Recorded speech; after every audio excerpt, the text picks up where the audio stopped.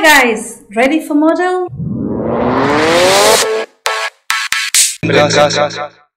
I know modal verbs are a nightmare for you and really confusing. I prepared a few videos for you and modals won't be a nightmare for you anymore. You will know that modal verbs are very common when speaking and writing in English. In a way, they are like auxiliary verbs. The first thing to notice is form. There are 4 basic rules regarding form. First of all, as you can see in the chart, they don't take the S in the third form of the present simple. You don't use auxiliaries to make questions and negatives.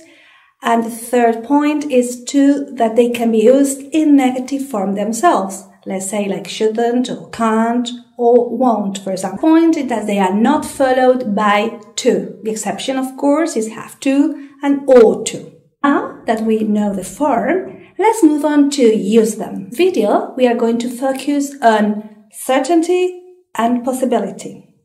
With uses, we are going to use may, might, must, and can. But when should I use them?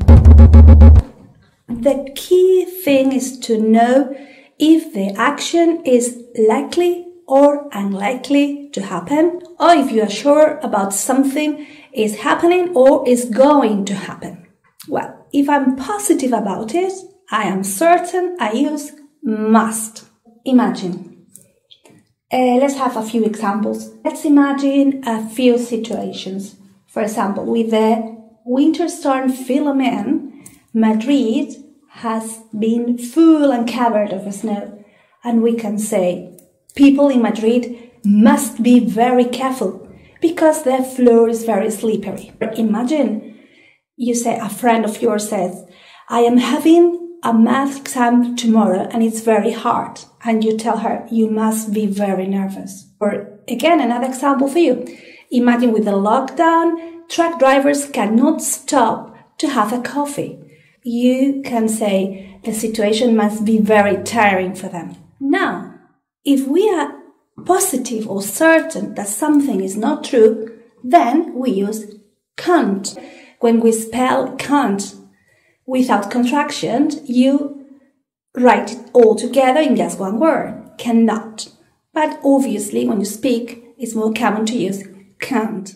And then, in this case, the observation is that you are certain and positive that something can't be true. Again, let's have some examples for you. Imagine you have just woken up and you tell your mommy, Mommy, I'm so tired. And your mommy tells you, you can't be tired after 12 long hours of sleep. Now that we have seen certainty, let's move on to possibility. That is the second point of our video. Again, it's very confusing and this can make you nuts. But let's have some examples and you will see the light. As you know, many speakers to express possibility use a wide variety of modal verbs, such as may, might, and could. They are in fact used in the same way. So you can use them instinctively when you refer to a situation that is possible, but you are not sure that is happening or is going to happen. As you know, to have a current example, due to the coronavirus situation, the vaccine is being applied. But we don't know if the population immunity will be achieved.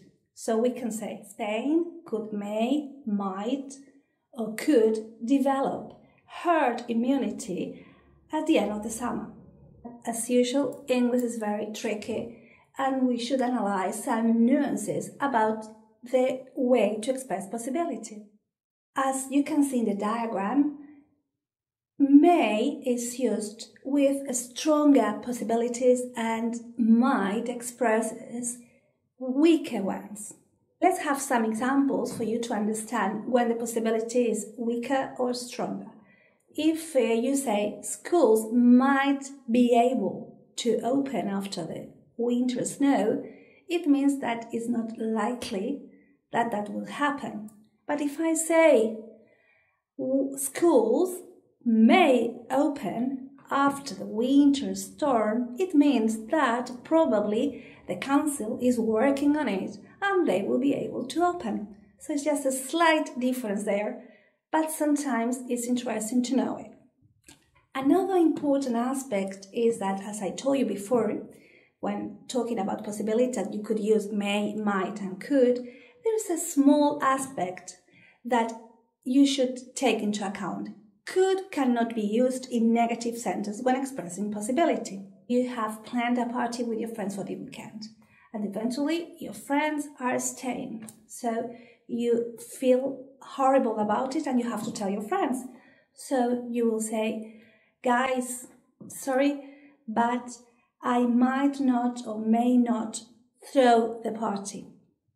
And in this example, you cannot say couldn't, because as I told you before, couldn't in the negative form cannot be used for possibilities. Now it's your turn and let's practice.